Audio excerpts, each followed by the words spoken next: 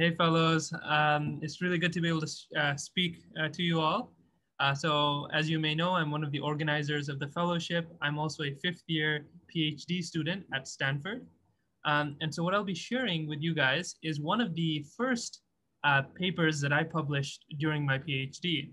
It took about maybe the first year and a half for us to actually develop the method, do all of the experiments, and publish it. But ultimately, we published it in the Nature Communications Journal. And so the method was called Contrastive PCA, and it's joint work. So it was with a few other students, Martin and Vivek, who were students at Stanford at that time, and as well as my advisor, James O. So we'll probably have one of these research talks every seminar that we hold. And the goal of these research talks is not necessarily so much more the specific method, because it may or may not be relevant to what you're doing. But the goal is to take a look at what the kind of the story of doing a research project from the very beginning to the end. And oftentimes when you see one of these research talks, it looks very like, you might have lots of questions like, how did you get that idea? Or how did you know to do that experiment? And so what I'm going to hope as I'm giving this talk is I'm going to try to explain some of those questions, answer some of those questions that might come to your mind.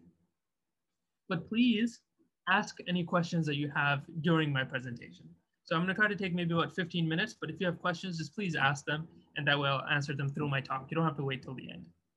All right, sounds good? Okay, let's get started. All right, so I'm going to start by talking about PCA first. So PCA is something that probably many of you guys have seen before. It's a dimensionality reduction technique. You take points that you have in high dimensions. So let's say you've collected a data set of many, many different genes. So here I have 3 different genes, but you could have hundreds or thousands of different genes. You collect it and you want to visualize that data. Well, we humans are not very good at visualizing anything more than 3 dimensions. And really, we like 2 dimensions if we can get 2 dimensions. So PCA is a way to take this high dimensional data and put it on a 2-dimensional plane or a smaller dimensional plane such that you keep most of the information, okay? And oftentimes you might have clusters that are hard to see in 3 dimensions, but when you put them in 2 dimensions, you see clear, very clear clusters in your data, okay? So PCA is very commonly used. And one of the things that I recommend when you guys are thinking about your own research projects and so on is, try to connect your idea, the problem that you're solving to an existing technique.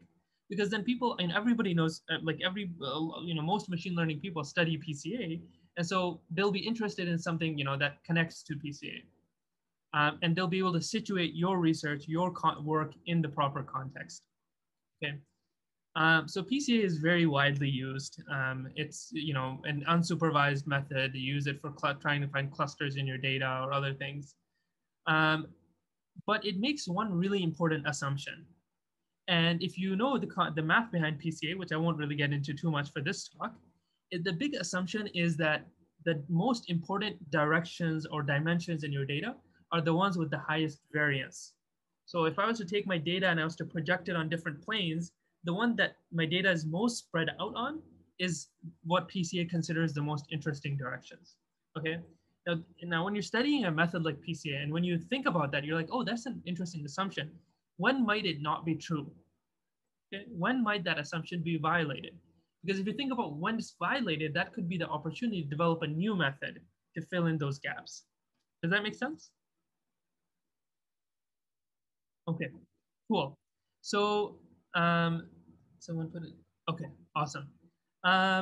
So it turns out that in a lot of biological data, the top principal components, so that's what we call the dimensions or the directions that have the most variation, sometimes they're actually not the most interesting things to look at. So for example, I'm actually gonna go forward. There's actually, okay, I'll just show an example here. So sometimes, let's say you collect all of the genetic data that I talked about before, and you want to, for example, understand different subtypes of patients in your data. So you want to say, okay, this is a cancer patient. This is a different kind of cancer patient. This is breast cancer, liver cancer, and so on. Now, if you actually do PCA, it turns out that your data, the PCA will find not so much the cancer stuff. It'll find things like the age of a patient or the race of a patient, because these are the dominant sources of variation. Like if you're Black versus white, if you're Arab versus European, that's going to have a much bigger effect on your genetic makeup than the different types of oncogenes or different types of genetic variations related to cancer. And so you have this kind of background noise that is just much bigger than your signal of interest. Does that make sense? Okay. So again, feel free to ask me any questions. Just unmute yourself or ask in the chat. I'm happy to answer them. And so I remember seeing this quote in a paper that I was reading that PCA is often not very useful in identifying subgroups in biological data because dominant principal components correlate with artifacts. So I started discussing this with my advisor, and we came up with a project that was designed to fix this problem. And the basic idea that we had was, let's take two data sets. So we have our main data set that we're calling the target data set. And this has my signal of interest, but it also has some like confounding or background noise, okay? So think of this, let's say you're listening to like, I don't know, some audio or something. You have your signal of interest, but then you also have your background noise. In the background, and then you have another data set. So you have another sound file that only contains the background noise, okay? And the goal of contrastive PCA is let's figure out what is enhanced in your target compared to your background, okay? So rather than just looking at what is dominant in your target, let's take a look at kind of the difference, okay? Let's use the background as kind of a contrast to figure out what are the important sources of signals in your target data. Let me pause here. Does the approach make sense? Does the method make sense? And most importantly, does the motivation make sense?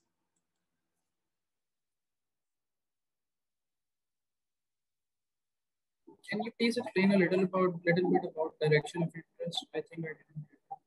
Yeah, definitely. Definitely. Yeah, absolutely. So for that, let me actually show you the actual paper itself. Yeah, and I'll also repeat what I said because that will. Okay, so if you go to the paper itself, we have a simple figure that kind of explains this. So when you do something like contrastive PCA, or even when you do regular PCA, you're going from a high dimensional data to a lower dimensional data. So let's say I have this 2-dimensional data here. Okay, this is just 2 dimensions. Remember, typically you have hundreds of dimensions, but here I have just 2 dimensions. If I do PCA on this direction, on this data set, I get this direction. Okay, why? Because this is the biggest source of variation. Okay, like you can see, the data is most spread out in this direction, in the red direction. But if the target data set is the blue data set and the background is the gray, well, you'll notice that compared to the gray data set, the blue data set actually has more variation in this green direction. So I'm like saying, okay, how does my data look in the blue that it doesn't have that sort of pattern or that structure in the background data set? What's different about my blue data set, okay? And this often gives me a direction that I can project the data to discover structure. Okay, imagine projecting the blue data onto this green line, and you'll see a cluster here, and you'll see a cluster there. Okay, that's kind of the method. It's okay if you still have questions about the method. I don't want to go too much into the method. You can find the paper on your own time. But the reason I want to bring it up is because I want to, the key point, which I think someone mentioned in the chat, is yeah, finding a place where an existing method does not work well, trying to fit that in, trying to create a method to fill in that gap. Exactly. Okay. So let's keep going. So the next thing I want to talk about is once we had developed the main idea of the method, then we started thinking, okay, well, how do we actually, validate our method? How do we actually test our method to make sure it works? So this here was a lot of work that I remember doing. Like I remember like looking at many different data sets and trying to find data sets where our method worked really well. And that's actually a very important point especially in machine learning research, is that once you have a method, it won't necessarily work in every data set. Okay, every data set has lots of noise and interesting artifacts. So you sometimes have to do a little bit of data set hunting. You have to find the data sets that showcase your method really well. And this isn't dishonest or underhanded or anything like that, because your goal is to help people understand where your method works well, and then also discuss where it might not work so well. And so we found different data sets where PCA would not really reveal too much structure in the data, but contrastive PCA would reveal two very distinct clusters or multiple distinct clusters. And we found a bunch of different biological data sets where this was the case. And after doing that, we then stepped back and we were like, okay, let's analyze our experimental results and let's figure out how to make this a more general technique. Where does our method work well and where does it not? So we kind of stepped back and communicated to our audience that if you have these kinds of data sets, you should try contrastive PCA. Okay. One thing after we did that, I'm just going to go forward. After doing that, one important thing that we realized was that although we had some good experimental results, they were all very biological. Like they were all from the biomedical kind of domain. And so the problem with that is that, you know, the general machine learning community may not be able to understand your method. And so we decided to create one example, which was actually a general machine learning example that anyone who's done image classification will understand. And that example was that we took a data set consisting of the digits 1 and 0, okay, from the MNIST data set 1 and 0. And we were like, let's put background images of grass behind the data. So you can see here, we took the digits and then we put images of grass behind the data. And then we performed PCA. And if you perform PCA, what ends up happening is that the digits, and if you project it down to 2 dimensions, this is what the data points look like. The zeros and ones don't really cluster into 2 different groups. And the reason for that is that PCA isn't really picking up the digits at all. It's picking up the background images. And the background images contain a lot more variation, contain a lot more signal than your simple digits 1 and 0.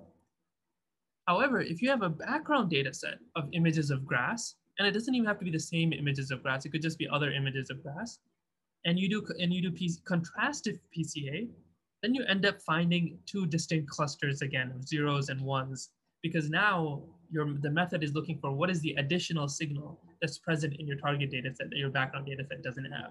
So it's able to like filter out all of that contribution from the grass. All right, does that make sense?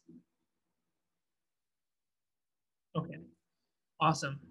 So what I want to end by talking about is, I'm not going to talk too much about the algorithm because again, it's not too relevant for us. The last thing that I want to mention is we ended up releasing not just the paper, but we actually ended up releasing all of our code publicly. And surprisingly, you might have seen this in your own research, but a lot of papers don't release their code. And if they release their code, it's not very usable. But I remember we actually spent a lot of time making our code very usable. And that ended up making a very serious impact on our paper. We ended up getting more than 100 stars on GitHub, 30 different people forked our repo. And we ended up getting a good number of citations from this paper, more than many other papers in this journal. And I think a big part of that was because we made our code super available. And we even made a little GUI that you could use to play around with it and so on. And so one of the things that I recommend for you guys is really make your results available and make your code available as well. And sometimes you might think, well, okay, what if people find out problems with my code? What if people find out problems with my method? Well, that'll just plant the seeds for more future papers to build off of your paper. And so don't worry about that. And they'll cite your paper too. So that's something we noticed with our work as well. So kind of to summarize, look for gaps in existing research, develop methods to fill in those gaps, hunt to figure out the right data sets to showcase your method. And then once you have that, release your code, make it reproducible, make it accessible. And hopefully many people will discover your research and then we'll cite it, and that'll help build your publication profile. All right, thank you very much. Thank you very much for listening. I think I'll end here and then we can transition over to maybe Muhammad. And then if you guys have questions for me, I'll stick around obviously for the Q&A at the end. You can ask questions then.